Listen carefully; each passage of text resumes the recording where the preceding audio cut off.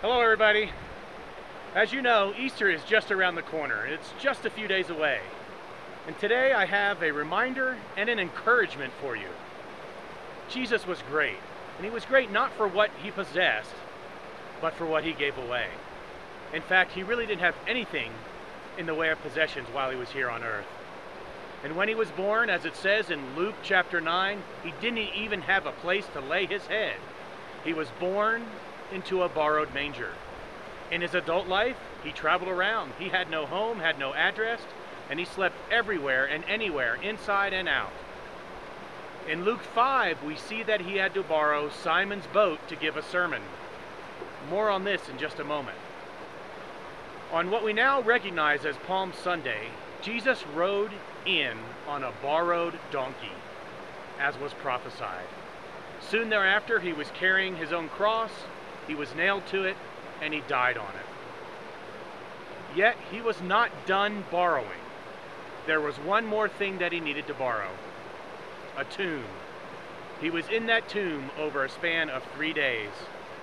Jesus paid the ultimate price on the cross and borrowed the tomb for 3 days. The man owned nothing, did not seek riches. He was humble, loving, and true. He wanted nothing, and he paid the price. So what was he buying with that price? He was interested in purchasing only one thing: you.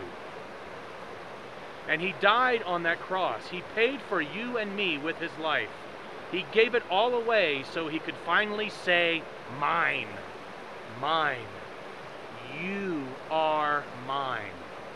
And in return, we get to say, "I am yours." And now I want to return to Luke chapter 5. After preaching a sermon, the sermon on Simon's boat, Jesus asked to go fishing with Simon. And Simon was exhausted from an unsuccessful night of fishing. But when Jesus went out fishing with them and they pulled in their nets, they brought in so many fish that they felt their boats were going to sink. And when Simon saw this, he knew something was up. He turned to Jesus and said, "Go away from me, Lord. I am a sinful man." This was an important lesson for all of us, especially as we are approaching Easter.